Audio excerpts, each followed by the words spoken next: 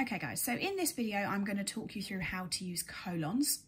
Now there are a few different ways that we're going to talk about today, and I'm going to give you an example for each one and talk you through how to use them for each method, okay?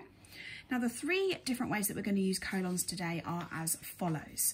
So we're going to use them to introduce a list of items, to separate two clauses, and to introduce a quotation.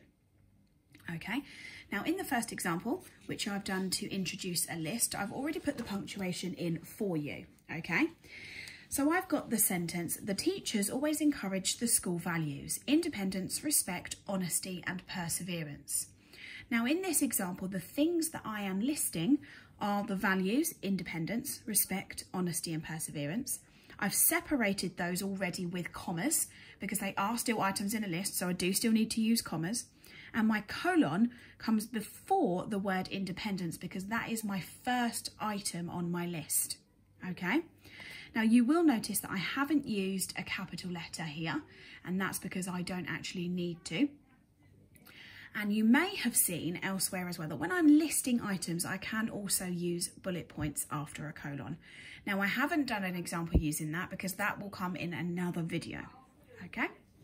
So let's have a look at my next example. Now I mentioned beforehand that it was to separate two clauses. Now what you might be thinking is, hang on a minute, I thought a semicolon did that. Now the difference between those two is that a semicolon should be used when the two clauses are equally weighted, okay, when they're about the same subject, and they're equally as important as each other. However, when you use a colon, you must make sure that the second clause is expanding or giving extra information about the first one. Okay, so here's an example. Remember what your teachers say, working hard and persevering will help you improve. So in this example, my two clauses are as follows. Remember what your teachers say, and I'm going to put in my colon. Working hard and persevering will help you improve.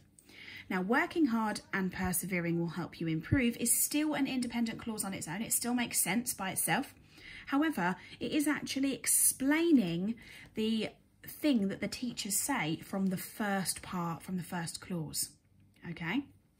So remember what your teachers say. And the thing that the teachers say is that working hard and persevering will help you improve. So I've put my colon in between those two things. It's really important that you use a colon here instead of a semicolon because this second clause is expanding on the first. Okay? Now the third way that we're going to talk about is to introduce a quotation. Now you might be thinking, in a quotation I need a little bit more punctuation than just a colon, and you'll be right. And we're going to talk about what other punctuation you need as well. So after saving the boy's life, the superhero gave him some advice.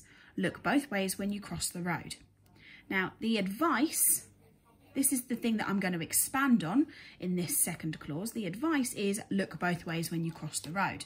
So that is my quotation. Okay, that is what my superhero is actually saying to the boy. So I need my colon to come after the word advice. Okay, just like that. Now, because it's something that he's saying, it's a direct quotation, I need another form of punctuation in here as well. And what I need to put in is some inverted commas.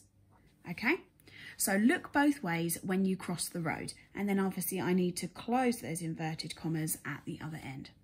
So after saving the boy's life, the superhero gave him some advice, and the quotation then, I've put my colon, open speech marks, my quotation, look both ways when you cross the road, and close those from the end of my quotation.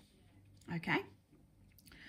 So, I'm really hoping that that helped you identify some of the ways that we can use colons. Hopefully you'll be able to get some of those in your writing this week or whenever you are watching this. And I look forward to seeing you in the next video.